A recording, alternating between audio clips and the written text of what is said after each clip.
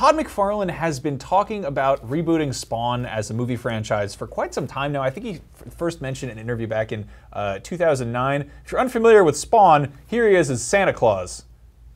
Hey, it's me, Spawna Claus. I've got a bag full of skulls and rats for you kids.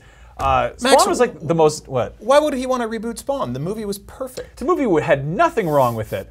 No, but he's kind of, it's weird because that was a superhero movie that kind of came out during like the nadir of superhero films. Yeah. Like, that came out the same summer as Batman and Robin. Like, yeah. That is not a good superhero movie, and it was also, it came out at a time when people weren't really asking for like dark and gritty, you know, comic book movies. I mean, comic book nerds were, but it was sort of like post Tim Burton Batman, pre Christopher Nolan Batman.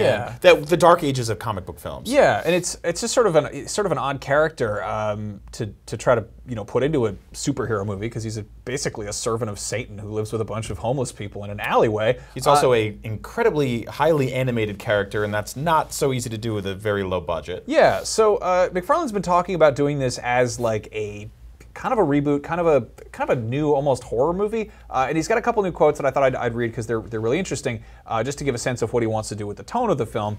He said, first of all, in the background there's this thing moving around, this boogeyman. That boogeyman just happens to be something that you and I intellectually know is Spawn. Will he look like he did in the first movie? No. Will he have a supervillain he fights? No. He's going to be the Spectre, the Ghost. Weird. And he goes on to say, it's not a comic book movie, it's just a scary movie, a creepy movie. Everything's real except for one element, which happens to be the character we know as Spawn. So it's not going to be supervillain versus superhero or any of that stuff. It's just going to be a tight movie.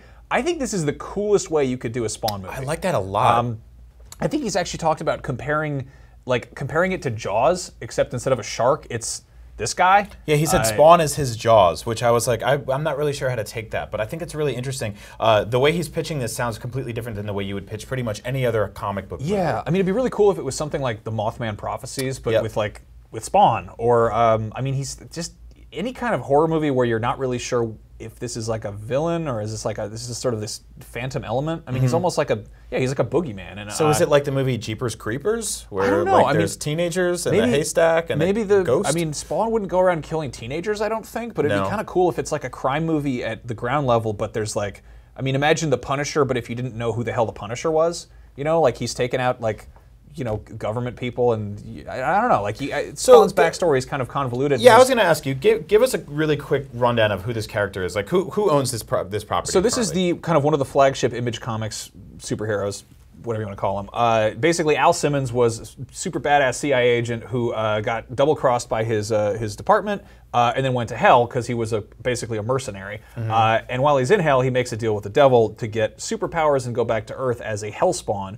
And so he's got all these crazy powers. He's basically, if you really want to look at who he is, he's pretty much a cross between Ghost Rider, Venom, and basically any Marvel character who had a bunch of guns in the late 80s, early 90s. And he's basically got Doctor Strange's cape. Except the cape is sort of alive and he can like kill people with it and stuff. Now, in the 90s movie, they did try a sort of good versus evil thing where he fought John Leguizamo's character, who was a clown in hell. The clown is like, I don't know what you do with that. Like the clown is like this sort of guy who shows up and he's like, I think they were kind of sort of pre-insane clown posse. They were like, yeah, spooky clowns are perfect. And it was like, he was like this sort of, he was like his kind of nemesis slash like babysitter. Like he was sort of the guy who comes along from Malbolgia or Satan or whatever. And he's like, hey, you gotta go do this stuff or whatever. I mean, it's been a million years since I read that stuff. And the Spawn is still running. It's still a comic that's around. I have no idea what's happened in the last probably 20 years because I've read a bunch of early stuff. But which is interesting because it's like I feel like the Spawn we grew up with is very different than the one that even Todd McFarlane's trying to move away from it nowadays. Right now, like what we can say is there's no concept art for this character. I mean, just based on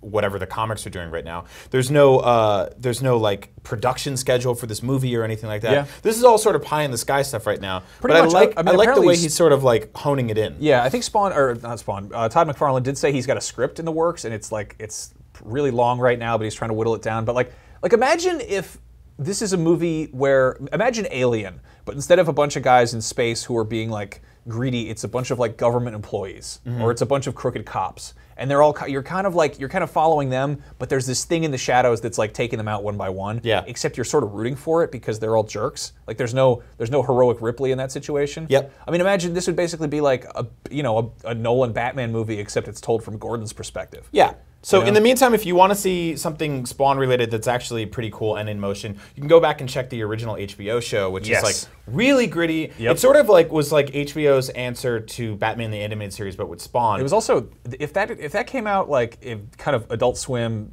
late night anime era, Yeah. like that would have been way more successful. But it was also like it was HBO made an adult oriented animated series with like gore and swearing and boobs in it. It was like.